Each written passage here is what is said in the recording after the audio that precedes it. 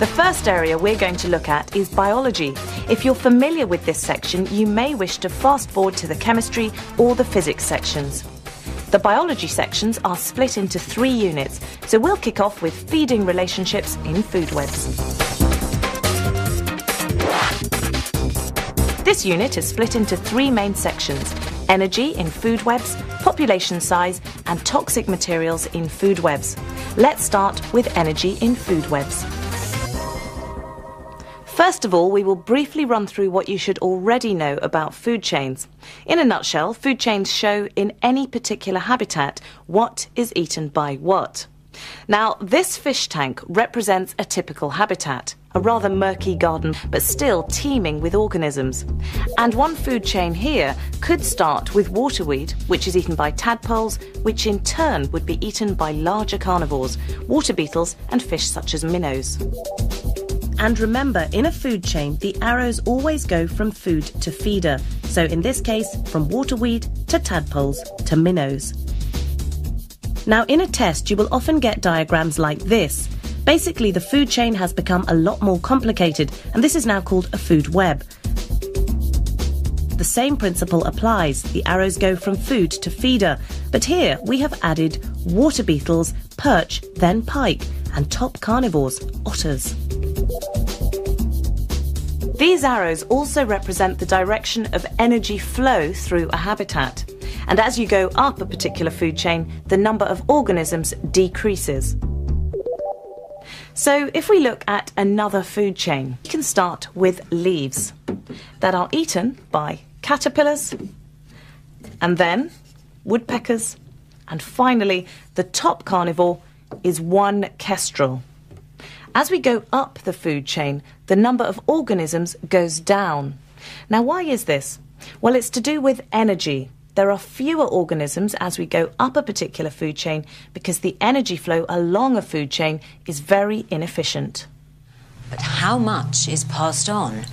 Well, if we use this spot of sunlight to represent the sun's light energy shining on a green plant, how much does the plant manage to convert to stored food energy? 66%. 33%. In fact, this 0.2%. Only 1/500th of the sun's light energy is transferred to the start of a food chain. So if all the energy that's stored in the plant and is available to the animals that eat it is represented by this light, how much is transferred to that animal? 90%? 50%? No, the amount of energy transferred to the animals is around 10%. But what happens to the 90% that isn't? Well, it's not available to the food chain because it's the energy the plant needs each and every day to survive. And it's the energy that drives all the reactions to make new cells, which in turn produces leaves, flowers and seeds. In fact, all levels of the food chain transfer 10% of the energy they receive onto the next level. So 90% of energy is lost from food chains, but it does keep everything alive. Here are some facts about food chains you really need to know well in order to answer test questions.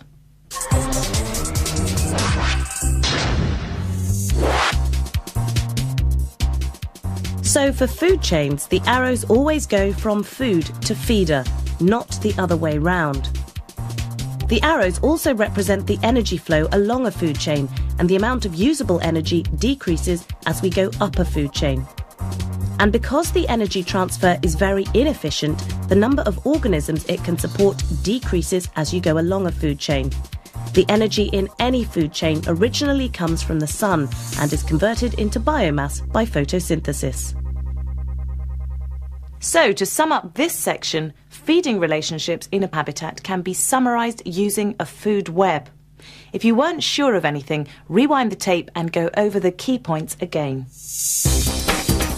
The next section in this unit looks at population size. Population size is how many of one particular type of plant or animal there is in a habitat. But the population of a particular organism doesn't just keep on rising.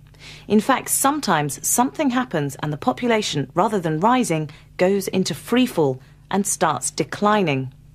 In the next clip, try and note down the factors that are affecting the size of the barn owl population. Barn owls like this are under threat. They're not producing enough young to keep the species going. I'm here to investigate what's being done about it. So why aren't barn owls producing enough young? Well, to understand that, we've got to look at the food chain. OK, at the bottom you've got grass, and that's eaten by small mammals like voles and mice, and the voles and mice are in turn eaten by the barn owls. Yes, but it's the number of small mammals that's so important. Right, because the number of small mammals will directly control the number of owls that can live in a given area. Exactly. So why is there such a shortage of small mammals? I mean, there's hardly a shortage of grass. It's everywhere. Yes, but it's not the quantity, it's the quality of rough grass. If we look at this area here, it's all short, close-cropped, well-grazed, and voles can't make their nests, they can't make their runs, and they can't hide. So as this grass is too short for small mammals to live in, it means there's not enough food for owls. So the owls won't breed. Yes, they won't breed, and the species will die out. So what the owls need to do is move to an area where hunting can be made more efficient. Well, somewhere suitable for small mammals. Yes, come on, I'll show you. I guess that means grassland that would give them good cover. Meadow is excellent because there's this rough tussocky grassland here, where I'm sure if we look hard we might find vole run. Yeah, here we are. Here, look. Here's a vole run, and in here are the small clippings of grass, which is their food store. So this area is alive with small mammals. Colin's put an owl box here as there are no natural nesting places in the area. These are young owls, which shows the parents are breeding. They're checked to make sure they're growing into healthy adults. It won't be long before they fly off for good, and soon they'll be starting families of their own to continue the species. So, have you noted down the two factors here that are affecting the size of the barn owl population?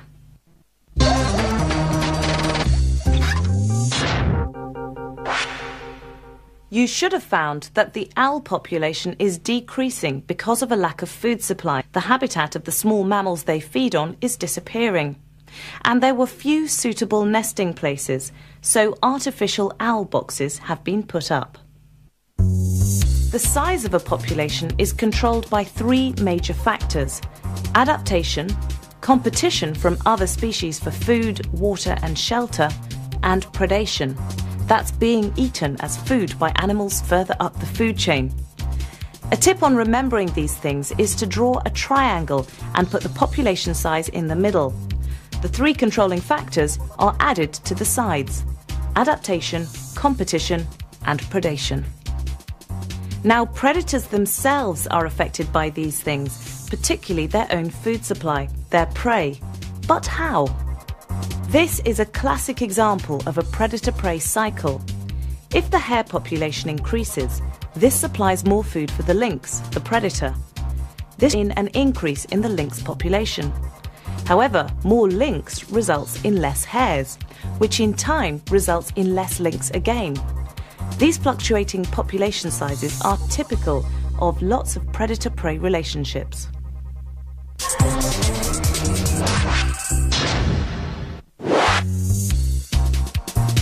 The population size of any species is controlled by three main factors: adaptation, how well the species is suited to its environment; competition, how successful are the species competing with other species for the same resources, food, water or shelter; predation, how predators affect the size of the population and how many there are.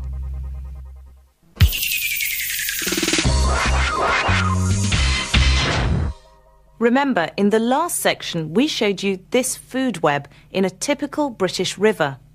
The question is, what would happen if the minnows were removed? Three things will happen, so 3 marks have been awarded for this answer. Why not pause the tape and have a think about it?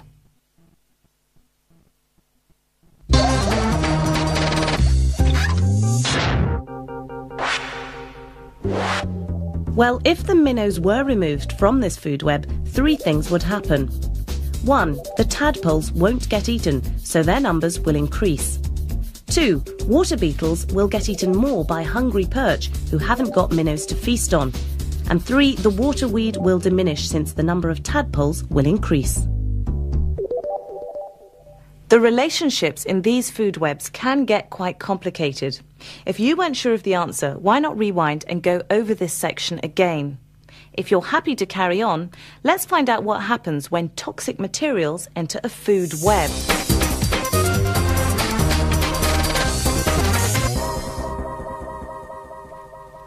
Another factor that affects the size of populations is the activity of humans, either by producing pollution or by leaving toxic substances in the environment.